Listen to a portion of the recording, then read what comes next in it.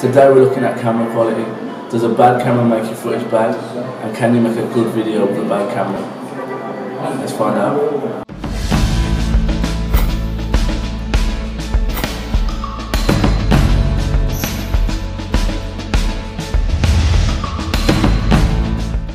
So the camera of choice, you're thinking, oh, what cameras are you going to use, what cameras are you going to use?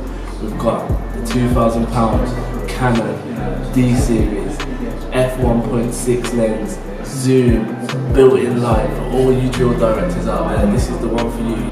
Boom. See that? Articulation. Jeez. Now, on a serious, I bought this for £30 back in 2004, so it's probably worth 50p now.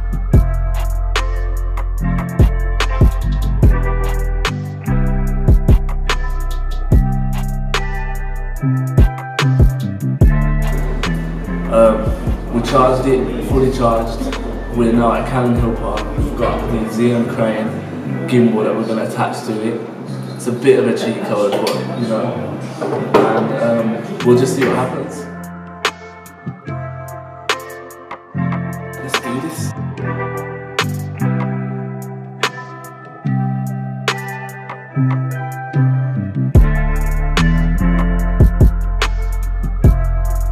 This camera's so hot.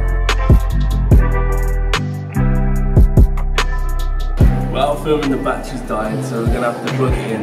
Plugging it in a random plug socket. If it gets robbed, it gets robbed. But yeah. So we're back in the car. It's absolutely freezing outside. We have been filming for about an hour.